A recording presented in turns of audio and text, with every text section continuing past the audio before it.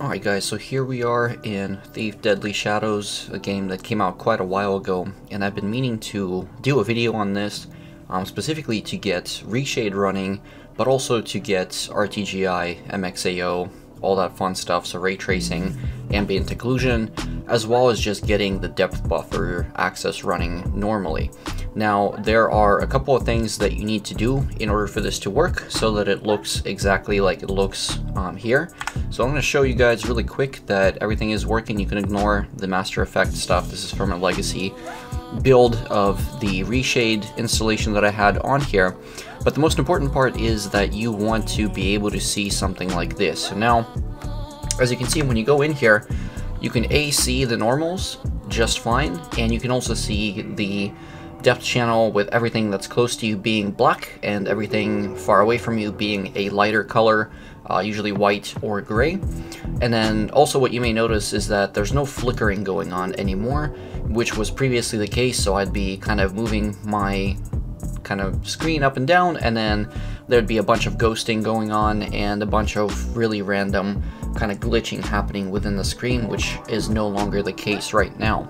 So that just kind of shows you that the normals are working just fine. But of course, the real test here is the lighting channel, which you can see in the RTGI panels. And obviously now you can see that this has been set up to work and the lighting channel looks just fine, as opposed to being a complete blank kind of gray slate.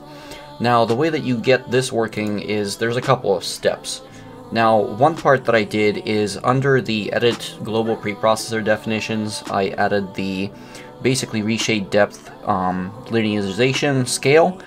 So that was added at 2000. Originally, when I got it running, I set it to 1000 as per another user's recommendations. Now, I don't know how far this actually affects things, but I've set it to 2000 and it seems to work just fine, but it also works on 1000 as well. The other part that I added is the reshade depth multiplier, which I set to 2.0. For one reason or another, this particular game engine doesn't seem to play nicely with the other settings in here. A lot of times what you'll need to do is, check to see if the depth is reversed, or, you gotta check that it's logarithmic. So, sometimes you may need to check those settings, but not in this case. In this case, these are the settings that I ended up using. But that's not really the end of your troubles. To actually fix the stutter that happens in the game, or the kind of flickering that goes on, what you actually need to do is go back to the base folder of the game. Once you've found the base folder, what you're going to do next is you're going to go into System, and you're actually going to look for the default.ini file. You're going to open that with whatever your favorite browser is. You're going to do a Control F, and you're going to search for the VPS keyword in here. Now, it's really important that you set the static and the dynamic VPS scale to 100. I'm not 100% sure what the terminology of the VPS stands for specifically, but these are the values that you have to set, as I found out when I was doing some research on Deus Ex Invisible War. And once you're done setting these values, what you're going to need to do is go back into this file again, right-click it, go to Properties, and you're going to toggle the Read-Only flag so that the engine is not dynamically making changes to the ini file. Again, if you need to make any changes in the tweaker, for example, for the game, you're going to want to uncheck this, do whatever tweaking you need to do, and then go back and make sure that you've had that checked.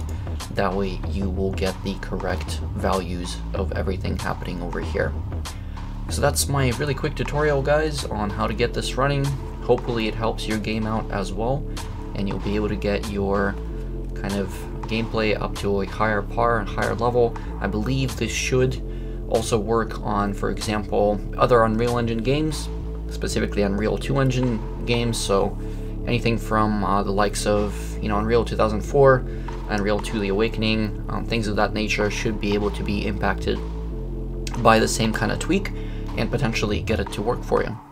So there you go, folks. Make sure to like the video and subscribe for more content if you ended up enjoying it. Take care until next time.